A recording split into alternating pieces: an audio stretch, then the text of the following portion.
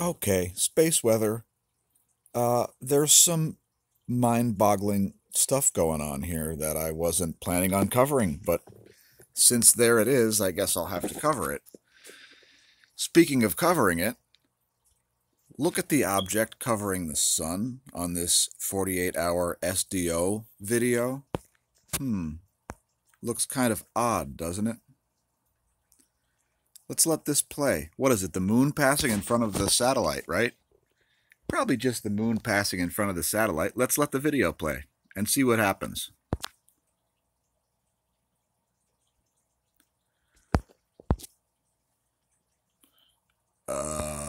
What? Let's look at that again. What? Huh? Okay. Boy, that looks a little anomalous, doesn't it? Let's look at a different view, different wavelength. How about the 171 angstroms? Do we see something like that there?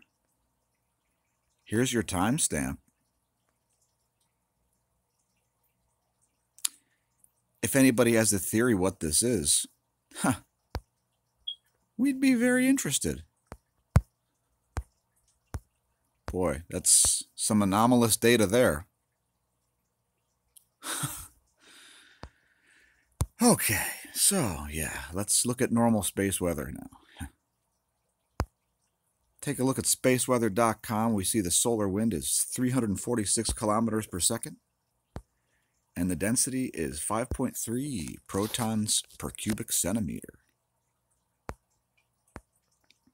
Taking a look at the real-time solar wind here, with 1 minute updating, I might add. Very nice. All right, so wow, the phi angle has really leveled out around 140. Really leveled out. The BTBZ has really leveled out. Density's gone up a bit.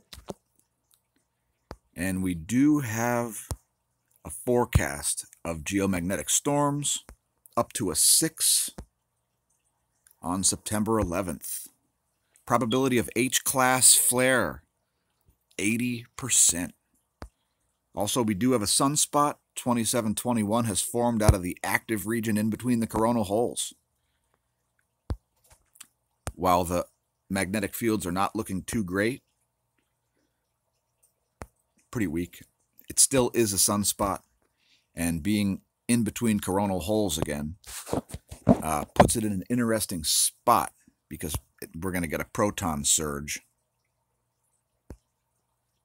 Look at the rest of the space weather data, and by the way, you can see this object move in front of the satellite and then blast away in front of the satellite again in the opposite direction at about 160 degrees. Anyway, here you go. Yup, you saw it. All right, so the X-ray flux is back up to a more flatline level. Very flatlined, actually. Magnetometer is looking pretty smooth, actually, as the coronal hole remains connected. Again, we're expecting a dip in the electron flux when the coronal hole wind stream arrives, so possibly in a few hours we may see a dip, but within 24 hours I really expect to see a dip in this.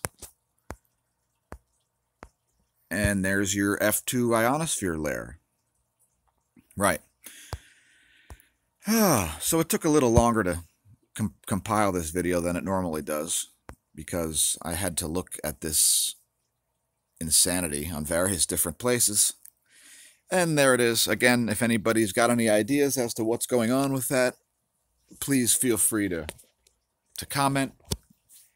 And everybody else, if you haven't subscribed, share the videos.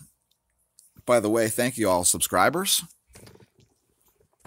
The channel is always growing, and we appreciate all of your interactions. Have a delightful day.